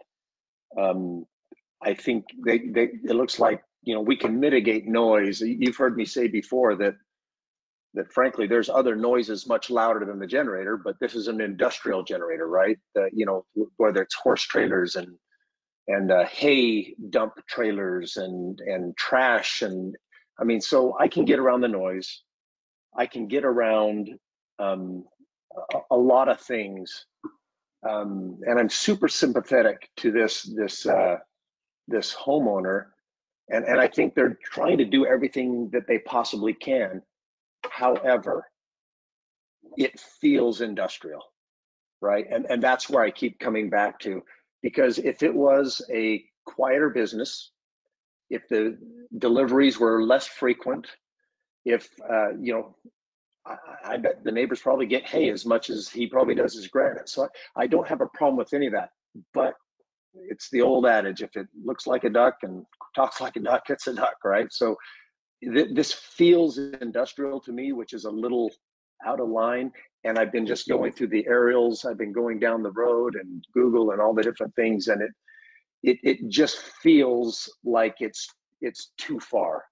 And so that's why I just can't support this, but not for all the reasons that were kind of talked about. Quite frankly, I think the homeowner's done a very good job of trying to mitigate all the things. The problem is there's too much industry going on that residential property for me to support it. So that's where I'm at. Thank you, Commissioner Arnett, and I echo a lot of your comments. I could have got to a yes, I think, on this with some minor changes in the operations and things, but the way it's been presented, I can't get there. I want to get there, I just can't. So Any other comments? If not, we'll entertain a motion. Thank you, Mr. Chairman. Go ahead, Commissioner McGee. Mr. Chairman, I move denial of case Z2021127 per staff recommendation. Thank you, Commissioner McGee. We have a motion to support the denial recommendation as presented by staff. Do we have a second? Mr. Chairman, Commissioner Swart, go ahead. I'll second the motion. Thank you, Commissioner Swart. We have a second. Let's go ahead and do a roll call. Commissioner Lawrence, Approved for denial. Commissioner McGee, Nay. I mean, approved for denial. However I you guess would be the denial. Yes, just for Yes. clarity. Thank you. I hate these backwards ones. Yes. All right, thank you. Commissioner Swart, A strong yes for denial. Commissioner Arnett, I support the motion. Commissioner Hernandez, Yes. Commissioner Montoya, I believe the violations are egregious in nature, and so therefore I approve denial. and Chairman Lindblom. Yes. Chairman, that's a denial by a vote of 7-0. All right, thank you. All right, those are the tough ones for us. Let's go ahead and move on to the next. I believe that's all the cases that we've handled. Is there any other business by the staff at this time that we need to address?